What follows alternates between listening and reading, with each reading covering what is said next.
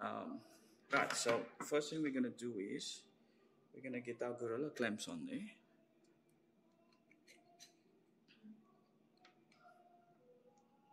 Nice and solid.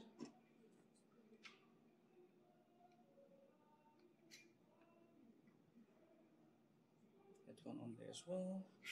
And then what we're going to do is we're going to set our resistance tester up to 500 volts. So what we're going to do is I'm actually going to run the test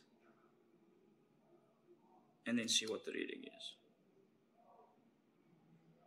Alright, so as you can see, the reading we're getting between those two windings is 1.42 giga ohms at 525 volts.